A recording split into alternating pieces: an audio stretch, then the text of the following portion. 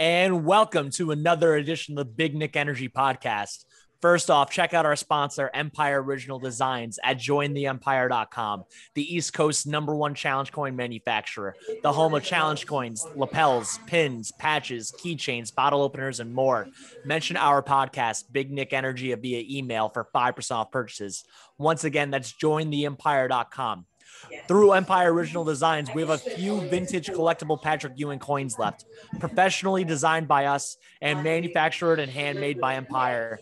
There were only 50 coins made, being sold for $20 each plus shipping. Buy them at bignickenergy.com. I'm your host once again, Joe Yoke, the Bald Kid Wonder, and we got the Mega Mind Mastermind Angela, who makes the website all happen.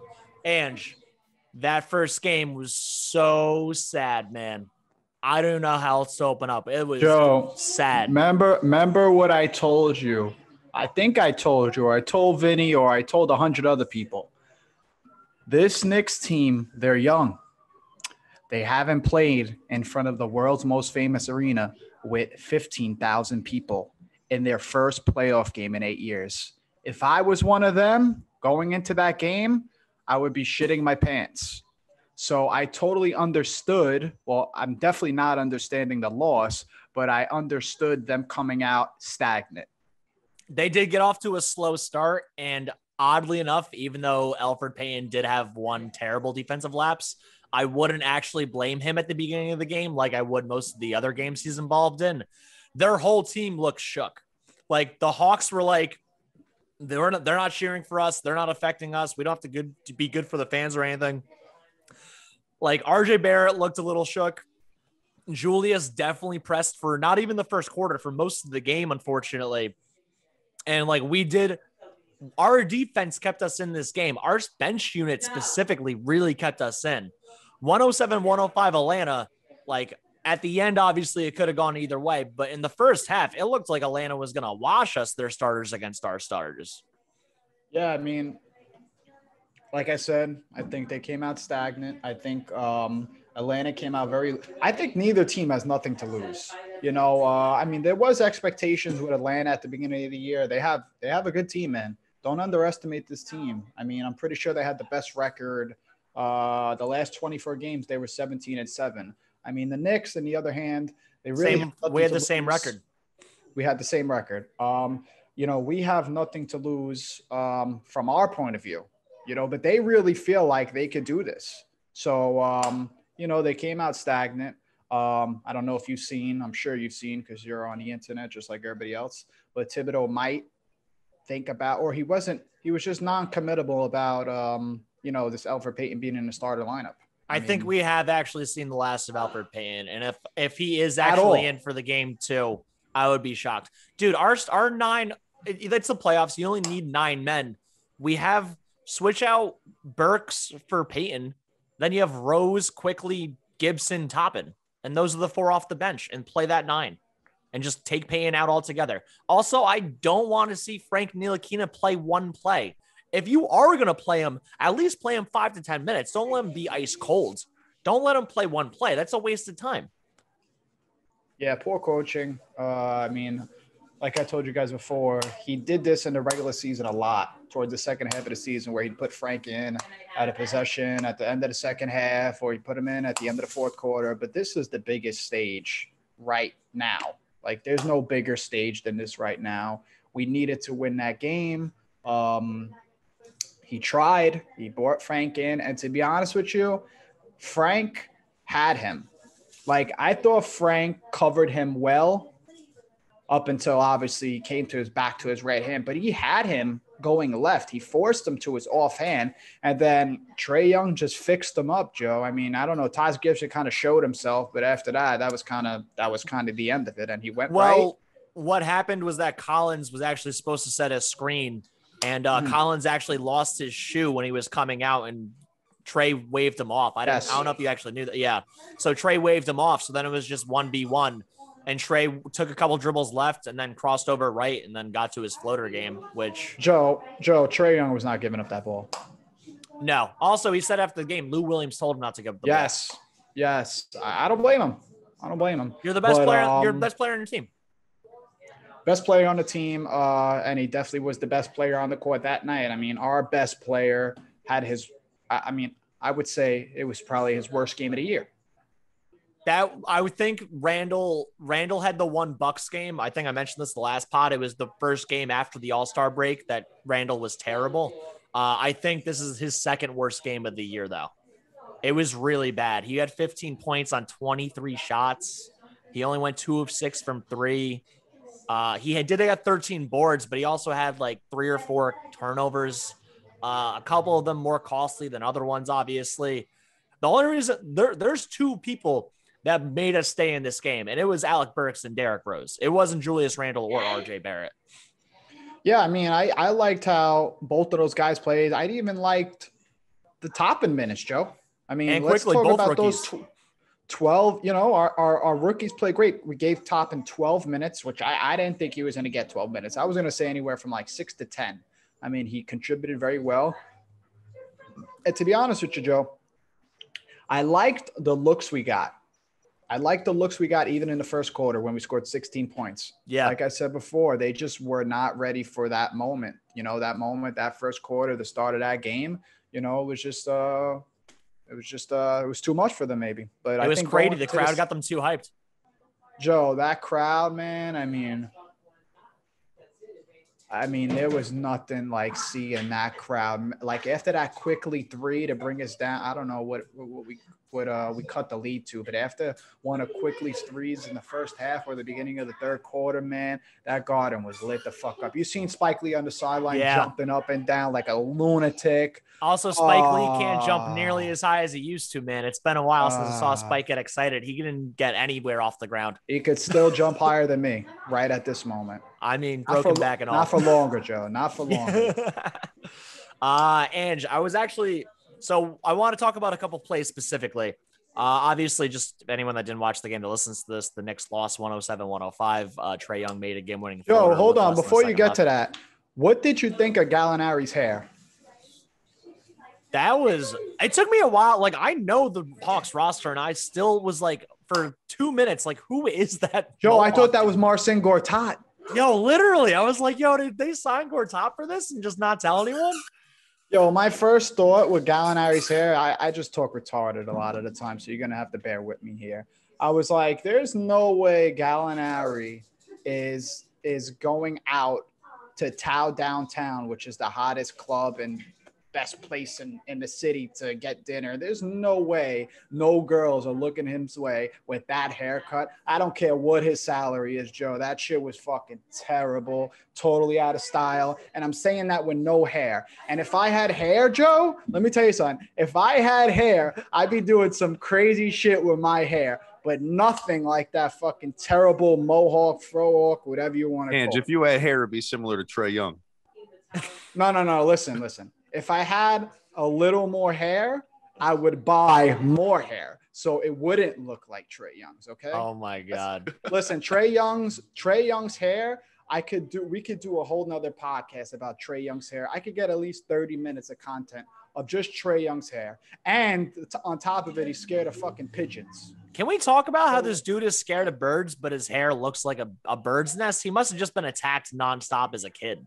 Listen, I tweeted this. Scientifically, Trae Young's hair just doesn't make sense to me. Like, nothing about it just makes sense to me. Scientifically, it doesn't make sense. Emotionally, it hurts my soul. It's just all sorts of bad. There's too much going on, and there should be nothing going on. I just need him to get rid of it. Or call braids by Nelly, Miss Nelly over there. Wouldn't it be funny? I think Trae Young should just do a comb over. He should just do the 50s, no, Joe, the 70-year-old dad that's hanging on to the last 10 strands of hair he has. He should just go I'm going to give you my personal experience with trying to do that. Okay. That was the scariest. There was 7 to 8 months of my life where I was trying to figure out what to do with my hair before cutting it. And I was like, shit, all right. I definitely can't push it back because I'm thinning here. And it just would look retarded if I slick it back and it'd be thinning here. I'll look like a bozo. If I go comb over, right, Joe? Whenever I went comb over, I would go to one way and then I'd be missing all in the corner here. So nothing made sense. And in Trae Young's case, nothing makes sense, Joe. So you want to keep going on this Trae Young's hair topic because we could keep going. But listen, his best bet is, he has a ton of money. Go to Turkey or Dominican Republic or wherever he's got to go to find the best Pay person for some Bosley. Just get something going. Listen, he's past Bosley, Joe. Bosley's out of the equation at this point. We need somebody to just strip his hair. Yo, it's crazy. He's afraid of pigeons, but he looks like a New York City sewer rat. That was so bad. I'm so mad. Let me tell you something. The pod for that. If I was Trae Young and I was getting the hate and all this, I can't even imagine what his Instagram DMs look like, his Twitter DMs, his Twitter replies. Dude, if you're the villain and you're eating it up, he's got to be loving this right now. Oh, Joe, how many times did he watch Mayor Deblasio's video from today? I gotta wait. I gotta ask you a question about that video. If you're Trae Young and you got the mayor of New York calling you out on your ball, I'm going for 60 at the Garden. Me personally, 60. I'm incentivized, and I'm going to say Deblasio, that was for you after the game, right? Deblasio's a moron for doing that. He just gave him more motivation. I don't know, man. After the first game, Trae Young is feeling on top of the world, and Julius Randle and RJ Barrett are the ones that need motivation. We cannot have our two best players go 12 for 38 for 29 points. We're going to lose every game like that. I can't even believe we only lost by 2, knowing what their stat line is. Well, I guess that's the only, plus we could take from this game is that Julius Randle, our best player, played horrible, one or two of his worst games of this season, and we lost by 2 points. So, if we could take anything good out of it, I guess we could take that our best player had his worst game, and we only lost the game by 1 possession. You got to give credit to the defense that they made adjustments on Julius for the playoffs, and you got to hope that Thibodeau coming into this one is making adjustments. Dude, I don't even think they made that many adjustments. These two just missed shots that he makes usually. Just missed shots. He got to his spots. He was open on threes.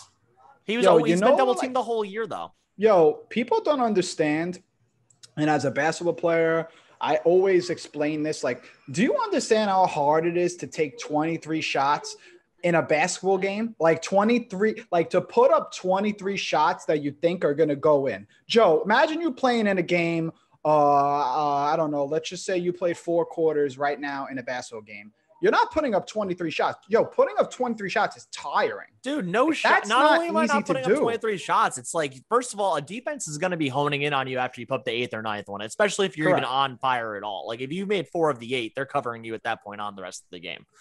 But he's been taking 20 shots a game most of the year. Just, they didn't go in. That's all that really happened. I think he's going to make the adjustments. I think whatever the adjustment is, I would personally like to see him be more aggressive. I would love to see him just, I know Capella's a big dude, but I think everything will open up more if he's just more aggressive. Bullock was 0 for 5 from 3. Yeah. Question for both of you guys. Go ahead. Did you see Bogdanovich being the X factor for this team? Yes. He's the second or third best player on their team. Anyway, he made 3 threes in the fourth quarter. We wanted to sign Bogdanovich. Now, here's the thing. Specifically. We're making adjustments on Trae. That's going to leave Bogdanovich. So what are we doing on Bogdanovich? You got to live with Bogdanovich to me. I don't think we have to even make that many adjustments on Trae. Like Nikola Jokic got like 34 points the first game and they've lost to the Blazers. You can let the best player score and then stop all the secondary options. Like a dude can get 40 points, but if your team only scores 100, you're still losing the game, Like I'm not really worried about Trae Young. So I was going back and forth with this guy on Twitter. I don't know how to say his name, but it's John Schmeck. John Schmeck. I'm sure you butchered that, but yeah. It sounds like schmuck, but I'm going to say Schmeck.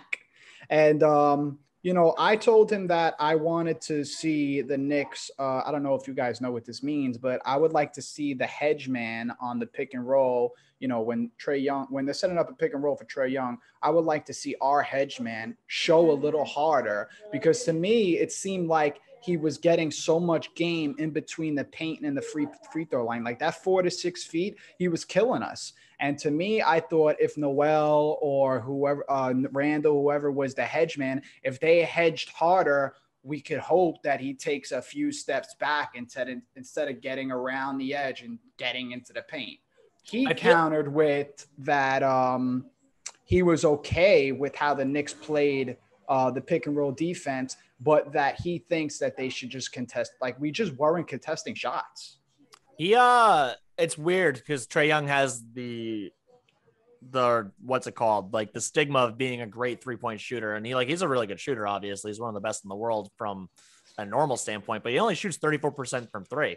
He doesn't get a lot of volume though, Joe. No, it's not even that high of a volume. He only went 1 for 3 in this past game. I don't think the 3-pointer hedging too much would actually, because I don't care about making Trae Young go farther back. I'd rather him coax him into taking shots personally. He just actually didn't go for a lot of our guys went under the screens and he didn't actually pull up. He still kept driving into the offense. He kept driving into the defense, which was a good adjustment on his part because it's like, I feel like part of what Tibbs wanted to do was coax him into taking threes and he still got the offense involved. He didn't fall for the trick. Yeah, I agree with that. I also noticed that this last game, we don't really have a help defense when dudes are going to the paint. It's like if they get past you, nobody's willing to throw the body in there. And I really need to see more of that from Taj and Noel going to the next game. It's really, really hard to get anywhere away for either one of those dudes to get it off of Capella. Well, you got to understand that Trae is driving. Trae's been driving a lot this game, and so have a lot of other guys. Now it's time to work. It's really a pick your poison type of thing. It's hard. Like Joe said, I'd rather force a shot than let anybody get anything in the paint. Well, listen, I think we did well defending other guys. But, listen, nobody really went crazy on their team. I thought at one point in the game, I believe it was the third quarter, I think we were up 8 and Trae Young got taken out of the game. And I said to myself, all right, we're going to open it up.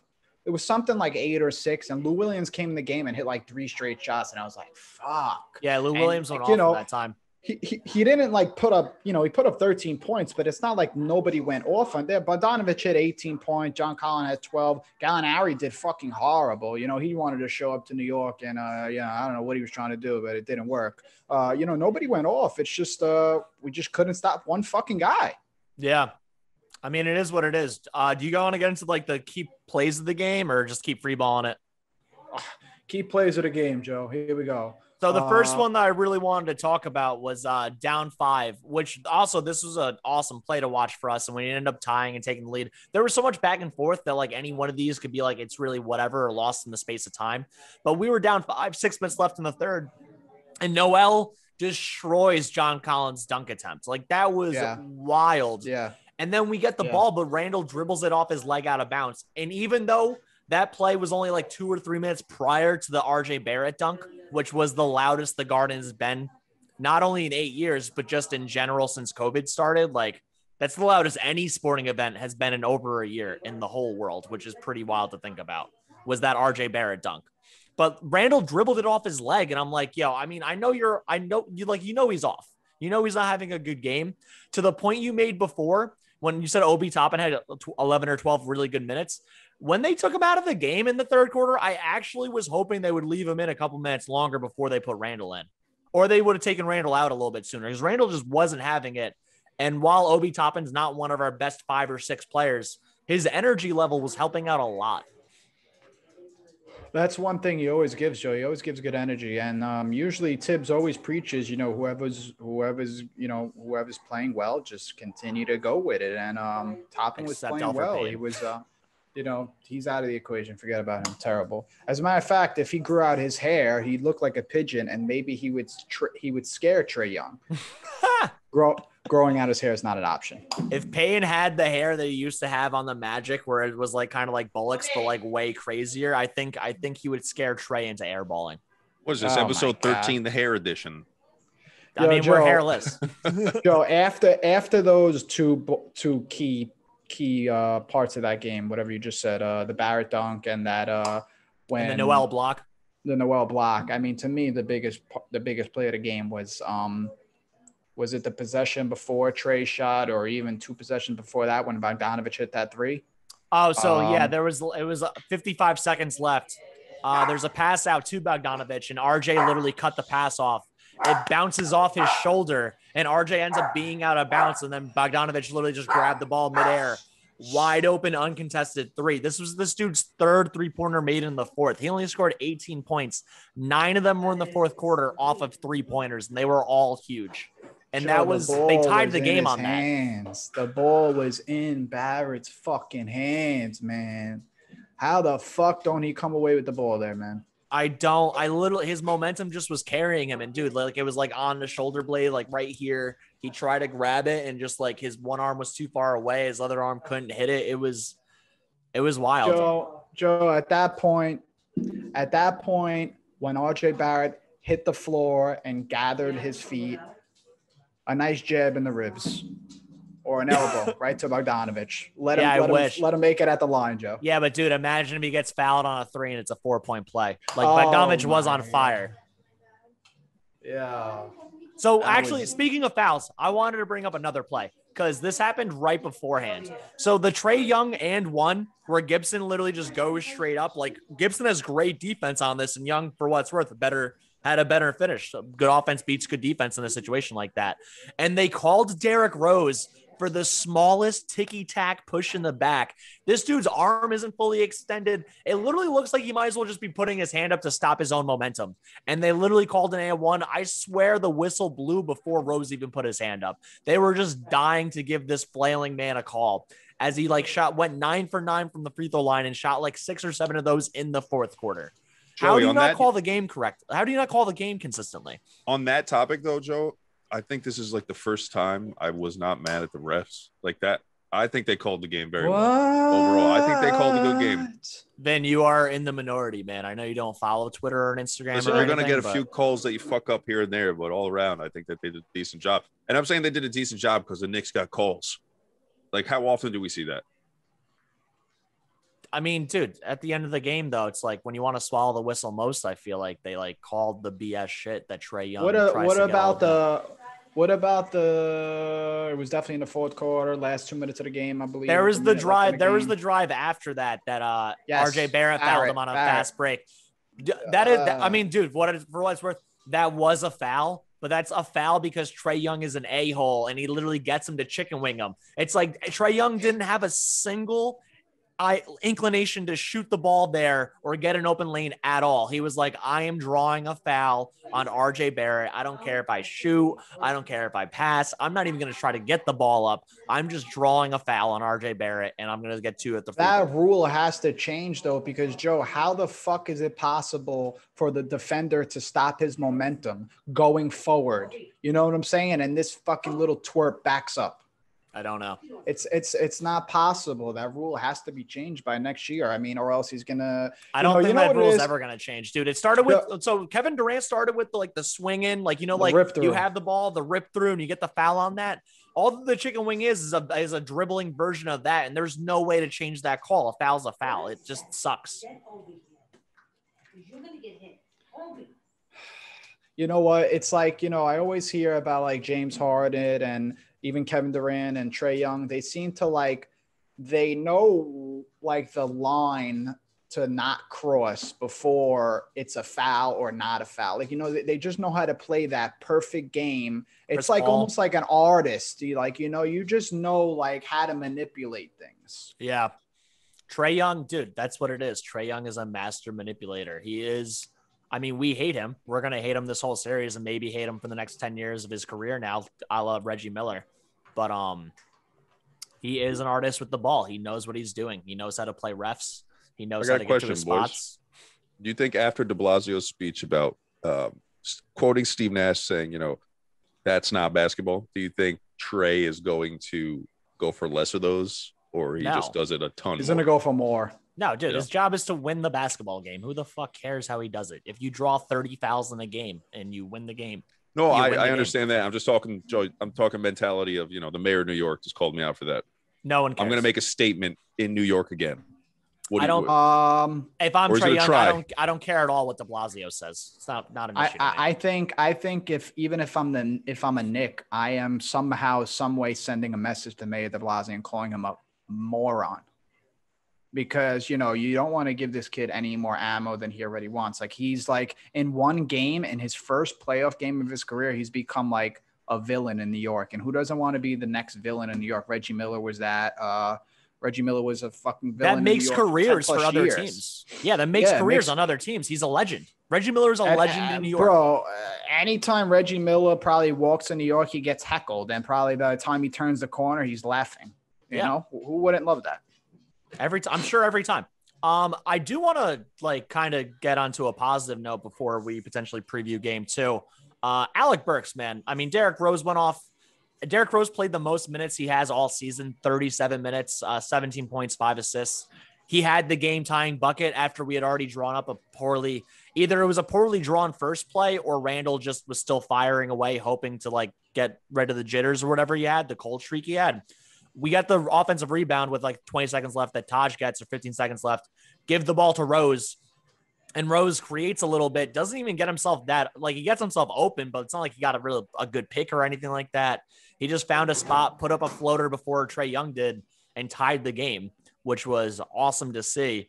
But first of all, 2 plays, like one, Randall's shot and missed a 3-pointer. And then 2, the pass in with 0.9 left. Like for Tibbs, for all of his mojo and everything he's done for our team this year. And this has been his complaint for other stops in the past, which he can be the coach of the Knicks like this for the next 3 or 4 years. We weren't expected to make the playoffs. So like no one's going to really chastise him for this, but he's been coaching in the NBA since like the mid 90s. He was a college basketball coach first in like the 1980s. Why is this dude bad at drawing out of bounds plays end of the game? It's such an important time. That was a terrible play called, and it was just as worse as a terrible that pass was horrible. I mean, you got 0.9 on the clock. I believe it's only like 0.6 or 0.6 seconds to get up a shot where you need at least 0.4, 0.3 or less. You can only tip in. Joe, are you sure? Yeah, I swear. I could have sworn it was 0.6 or 0.7, whatever it was. By the time he even gathered the ball. Either way, Rose threw the ball 10 feet in the air. He grabbed the ball all the way like this. By the time he comes down, he landed on the ground. It was at 0. So you got to think they had 0.9 to work with regardless. You know, with most of these guys in the playoff for the first time. The Garden's packed with people for the first time all year. They haven't seen that in a year and a half, you know. Here, I'll give you guys a question to follow up on that. Based on the game flow and who was actually doing well, who wasn't doing well, who do you want taking that last shot? Yeah, I was going with Burks all the way, man. I was going with Burks. You know, he was the hottest player in the game. And I just think Tibbs just like, he just trusts, you know, Randle hasn't hit many like late game shots like that this year so far. And he's got a ton of opportunities. He hit the Clippers one was memorable, but most of the other ones, like either he missed and we got a rebound they were off. Yeah, he like bricked it. All right, guys, you got to think that inbound play was drawn up with an option, and you got to. I'm going to go look at it again after this. I would have hoped to imagine that Burks had no way of getting the ball, but there was a plan for him somewhere in there. Dude, Burks was the one passing it in with 0.9. You can never get the ball back. He was the one passing the ball in. Yeah. It's like by doing that, you're already taking Burks out of the play altogether. Yeah. Why not have Frank throw that in? You're putting him out there for nothing anyway, you know? Dude, we should have just had our tallest player throw the ball in, Taj or Noel. And then we'd have Randle, Burks, quickly Bullock, I would say were our 4. Bullock or RJ. I mean, either they were both off. So Rose, Randle, quickly, and then whoever else you wanted out there should have been the one of those guys passing the ball, getting the ball, and have Noel or Gibson pass the ball in. Listen, you got to think if we're thinking about this, so is Tibbs. That's probably keeping him up at night the past 2 days. You say that, but he's done this over the whole year, over the past 25 years. His worst coaching trait is out of bounds plays. I mean, listen, I'm not going to be mad at Tom Thibodeau for anything right now. Cannot be. Not allowed to be. We didn't lose. I mean, to that point, we didn't lose the game with 0.9 left. We lost the game prior to that. We had a chance. It was a small chance at that point, but, you know, I don't even know if, you know, where. You know what? I wasn't so mad about where the pass was thrown, or, you know, I liked the position that Randle caught it in, meaning like I liked where he was on the court, but number one, it was a bad pass. He was in his spot on the elbow. It was just like 10 feet in the air. He was right in his spot on the elbow. Just didn't work out. But I hope going into game 3, they got to come out and punch these guys in the mouth. Game 2, yeah, they have to punch these guys in the mouth. They can't come out scoring 16 points in the first quarter. You know what I'm saying? Yeah, no, I mean, dude, I really think that like that first quarter was almost like nerve-wracking scary for all the players on the team. Like they haven't had fans. They hadn't have more than 2,000 people in over a year.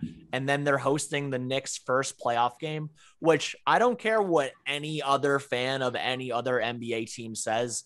Madison Square Garden is the loudest arena, bar none. Like, it is the loudest place to play basketball. And they went from having 2,000 people there to over 15. Like, and Julius Randle, who literally is our king, he is our savior. He brought us team this far. He didn't make the playoffs for the first 7 years of his career. And then all of a sudden has all of this pressure on him. He overworked himself. He literally got himself psyched out. And I don't think that's going to happen again in game 2. I think he responds really well. Same with RJ. Our team has responded really well to bad losses the whole year. I don't want to jinx it, knock on wood, but I have a lot of faith that even if we ended up losing the game, our 2 best players score like at least double the amount of points they scored in this game. I forget who tweeted it, Joe, but it was one of the Knicks players, but they said they could feel the Madison Square Garden, the floor shaking. Obi Toppin. Was it Obi? Yeah. I don't know if you guys also seen Bleacher Reports. They put up a post of what Trae Young said after the game as he was walking through the tunnel.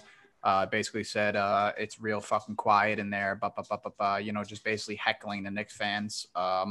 And Reggie Bullock was in the comments with the taking notes emoji. Yeah. So somebody's getting a clothesline.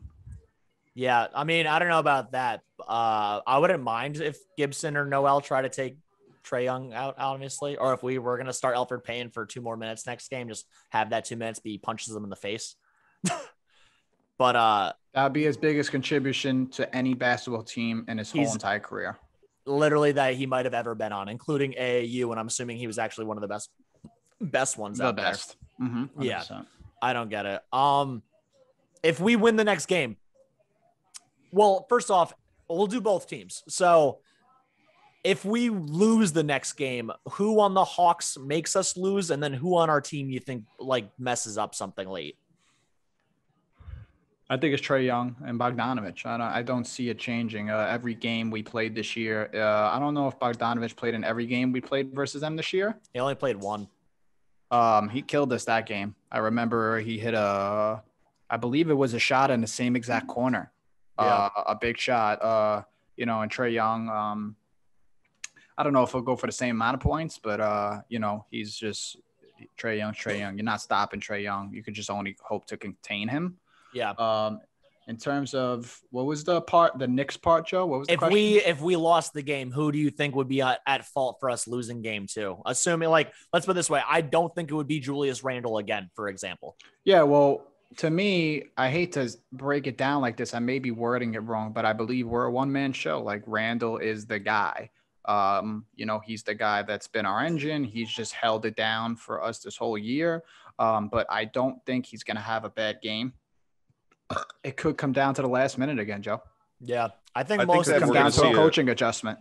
I think we're going to see a problem in Clint Capella. I don't think Clint Capella's having another game like that. I think we're going to see some points. His rebounds, what do you have? 13 rebounds, I think. Which is like one of the lower numbers he's had against us all year. Yeah, I think we're going to see Clint Capella go to work in game 2.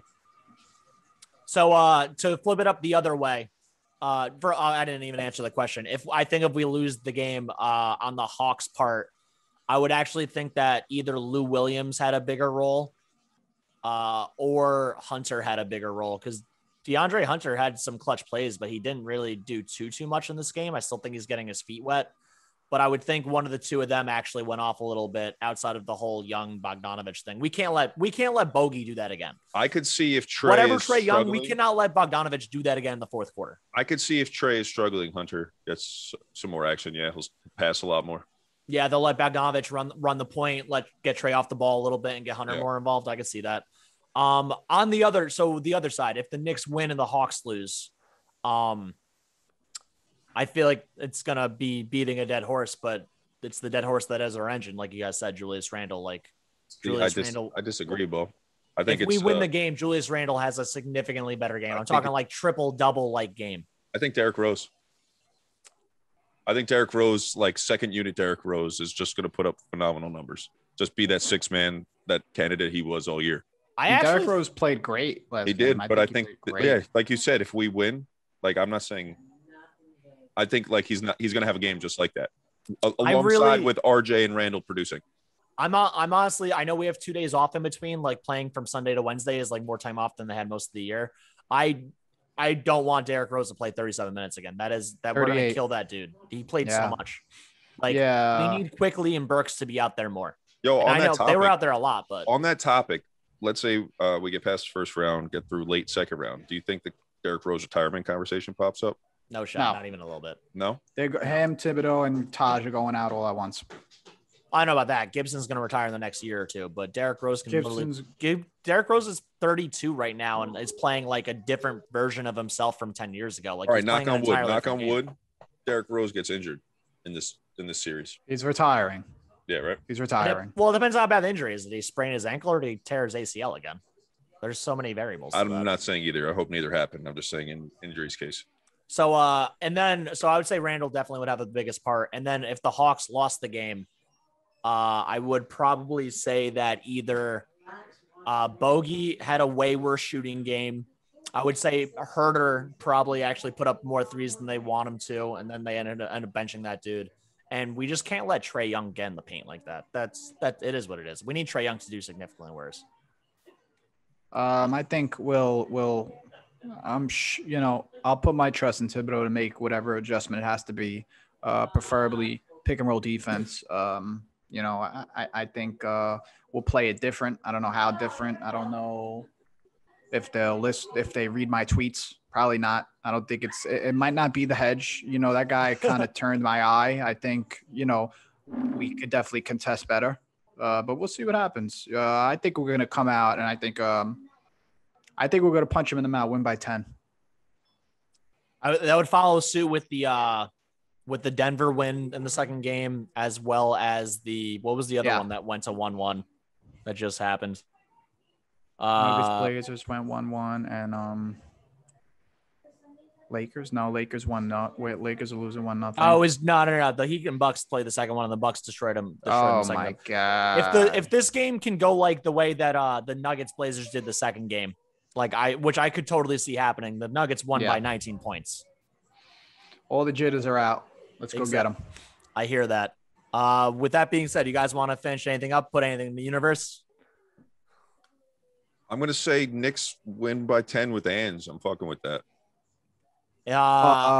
Final score, I'm going to say we get a 112 to 103 victory. I like that. High scoring game. I think we have to win the next 2 games. I think we got to take the first one in ATL. One at a time. Yo, what I want to see is Julius Randle hushing the Atlanta crowd. I need to see it. One at a time, like Joe said.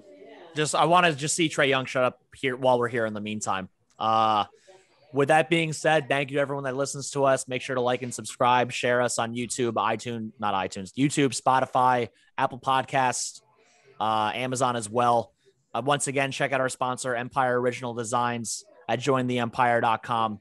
The East Coast #1 challenge coin manufacturer, the home of challenge coins, lapels, pins, patches, keychains, bottle openers, and more. Mention our podcast, Big Knick Energy, via email for 5% off purchases. Once again, that's jointheempire.com. Thank you again to Ms. Nelly. Very special guest.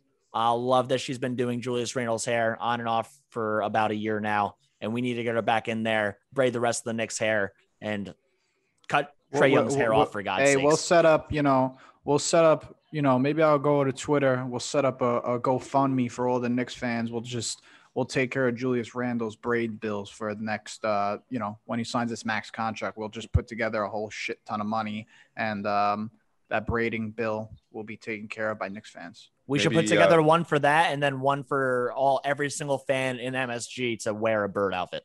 I'm thinking maybe we even could get enough on this GoFundMe to fly Miss Nelly out here to do the team. Maybe get her out to Atlanta, whatever it is. Maybe we could have her take care of me and Joe before she does that. Whatever she's got to do up top with us. She's a hairstylist and braider, man, not a magician. What is she going to do? We'll give her some shaving cream and a razor blade. She'll make something happen. We can only hope. Thank you again to her for being on. Thank you all for listening to us. Check out our sponsors. And I think that's it. We got to win game 2, baby. Wednesday night. Let's go Knicks. Peace. Go Knicks, baby. And welcome to another edition of the Big Knick Energy podcast. I'm your host, Joe Yoke, aka the Bald Kid Wonder. We got the mastermind, Angelo, who makes it all happen, and our very special guest today, a woman who really exemplifies where one hardworking person's dream can take them.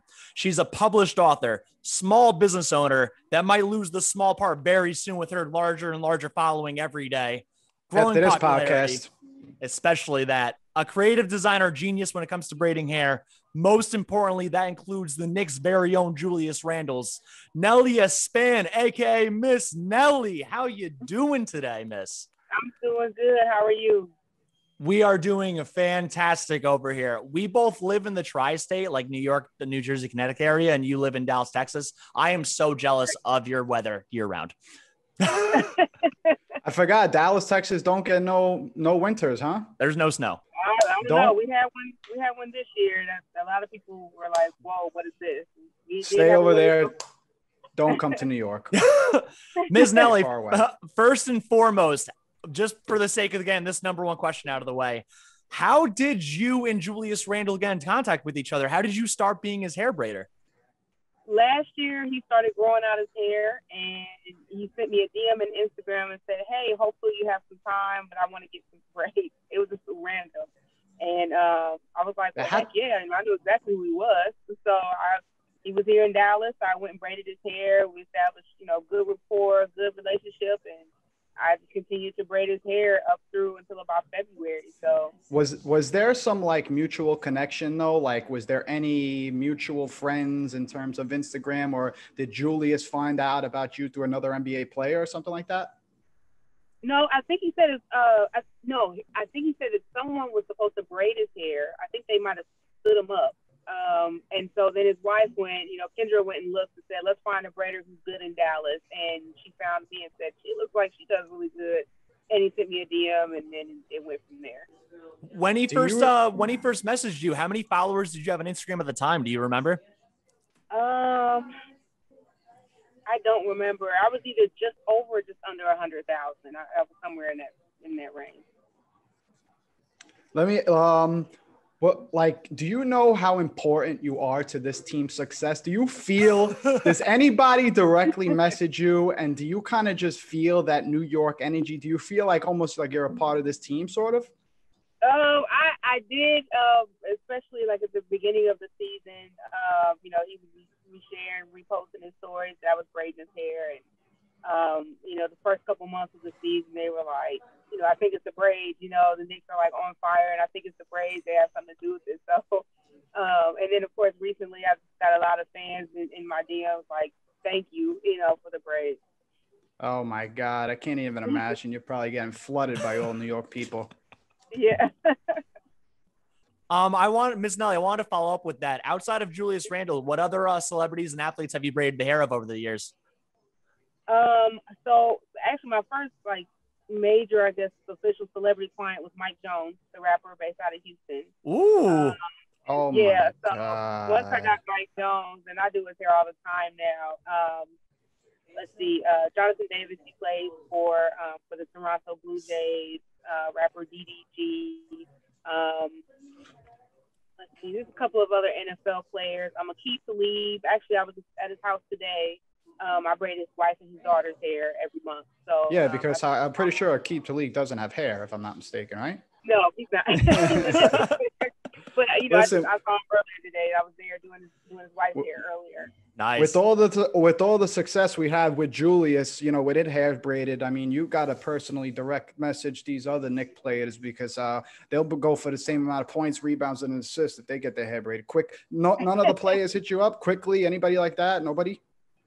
No, I was kind of hoping. I was wondering at one point if RJ Barrett was going to grow his hair out long enough, for me to do something to it. But the past couple of months, Julius has had a backup braider there. Just the time difference and how long it takes for me to get to him. Yeah. So you said you did it up until like the All-Star game. Were you traveling with him? Well, he would fly me from Dallas to New York. He would bring you from Dallas to New York. Okay, that's so awesome. So that's awesome. That's great. Yeah. Ms. Nelly, I wanted to ask after that. So one person that we all think that would definitely need his hair braided, even though we personally don't care on the Knicks side, girl, someone's got to fix Trae Young. What is going on up there? You know, I thought about it, you know, like reaching out to him to see, but I don't know. I've never really seen him like with the braids, you know, like a braids person. So I'm like, maybe that's just not his thing. We don't want him to get those superpowers. We don't want him to get those super. He's already given us enough hell over here in New York. Just keep him. Whatever hair he's got left, he's better off looking like me and Joey, to be honest with you. Yeah. Oh God, I would do anything for Trae Young just not show up my TV screen. What's like, you know, considering you do hair, what is like one of the craziest like hair requests you've ever had? Oh boy. I mean, I'm sure there's got to be some good ones. That's taken like 24 hours straight to do. I've had to do braids that are like down to the floor. Yeah. 24 hours? Yeah. How many breaks do you take in between? How does that process go? I use for a job like that, I usually have 3 breaks and 3 1-hour breaks. Because once I get into my mode, I'm just like, let's flow, let's go. I've got an assistant, let's get it going. But you know, we gotta eat so we get fuel in our bodies to keep going. Tell me about it. Since me and Angela will obviously never have to go through that, fortunate or unfortunate enough. I could buy hair, Joe. Don't. Yeah. Relax. I don't know about you, man. I'm not getting Bosley, but just out of curiosity, what does it cost to do a 24-hour job? What is that price range? Oh, it's thousands. I mean, it's $3,000-$4,000, and really depending on the complexity of the work, you know, that we're doing. Somebody gets a style like that. Usually, they're flying me out of town. They have to pay, of course, for my travel and my assistant travel and stuff too. So they gotta drop some money for me to do something like that. Do you understand if you ever just came to New York full time, especially right now with New York Knicks success? Do you know if you just walked into any bar or restaurant presenting yourself, you're getting free everything? I need you to just come to New York with a T-shirt that says "I braid Julius Randle's hair," and the world will be given to you. As much as Julius Randle runs New York, you will run New York just as much. I might do that. I just might. Ms. Nelly, you just cannot do any Nets hairs. There's no Nets players you can do. No Nets players. I haven't considered, you know, like trying to reach out to the Nets to get any of them, but hopefully I'll be breaking Julius' hair again here pretty soon. So I'm gonna reach out to him. Hopefully in the finals when we play the Mavericks, that'd be ideal. Yeah, that'll be Oh, who is the most famous person's hair you ever worked with, you ever did or braided? I think it's Julius. Julius is my biggest. Yeah, my biggest celebrity. I mean, once I got him, I started to really get a lot of attention. So that's awesome.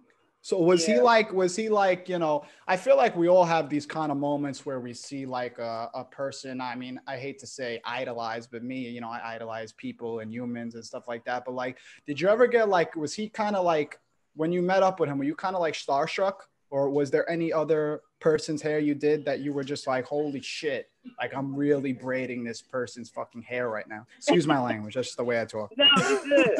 I felt like that at first with Mike Jones because I had never had, you know, flying in the chair. Once I started doing this hair more frequently and started doing shooting stuff, now it's just like, you know, what celebrities are, people just like. Yeah, you know what? I was just talking about this with my friend. It's like, when I was younger, I like looked at celebrity and I was like, holy shit, like I can never, like, if I ever happen to be in the same place as these people, I can never hang with them. But the more as I get older, I'm just like, yeah, these people are just the same as me, just happen to be really good and worked really hard at something else. And like, I can hang. Yeah. Nelly, if you did have any spare time, which based on your calendar, you look like you get booked out months in advance within a day, if that, honestly, at this point. Oh, yeah. But if you were able to sneak out to Atlanta for when the Knicks go on the road there and just manage to do a couple of the Knicks players' hairs, you probably could move out to New York and open up a place and never have to fly again once in your whole life. You mean like, would I do it? Bro, would you do it? Yeah, if you could. Oh, maybe. I don't know. What about just for the playoffs? For the playoffs, yeah. Yes. So how come like in somebody in your type of field, you kind of just, when you work with somebody, you work by yourself? For the most part, yes. Sometimes I'll take an assistant depending on if I'm really restricted on time or if the job is like the 24-hour job. I'm not doing that by myself. So what's like in people in your field, like what holds you back from opening up like your own shop, or is it just not worth it? In this day and age, I feel like you can get further with creating a brand and an identity if you're on your own. Opening up a big shop, that's a lot of management, babysitting and managing other people. You're secluded as well. Yeah, and so it's like I like to spend more time, putting myself out there, getting these opportunities. I like if Julius texts me right now, hey, can you get out here, tomorrow or whatever, I like the freedom to be able to say, yeah, let's go, which flight do you want me on? As opposed to let me make sure, I got stuff taken care of at the shop first, that kind of thing, so. Ms. Nelly, you are awesome. We cannot thank you enough. Just real quick, two things. One, how long have you been braiding hair for now? And then two, where can our listeners find you on Instagram and online and stuff? Sure. So I've been braiding hair for a little over 22 years now. Girl, you don't look that old. Good for you. I know. About 22 years. And then you can find me on Instagram at braid_by_Miss Nelly, MSNELLY. Braid_by_Miss Nelly. And then you have a website as well, right? Is it braidbymissnelly.com? Braidbymissnelly.com. Yep. Braidbymissnelly.com. Awesome. Miss Nelly, before I let you go, I'm just going to give you a couple praises. From me and all of the Knicks fans. He's bowing down. I can't really bend too much. I just kind of hurt my back, but that was me bowing down to you. Thank you. Thank you for everything you do and did for Julius. You are legitimately a New York hero, even if you don't come here anytime soon. Hey. Thank you, Miss Nelly. We appreciate it. Thank you so much. All right, no problem.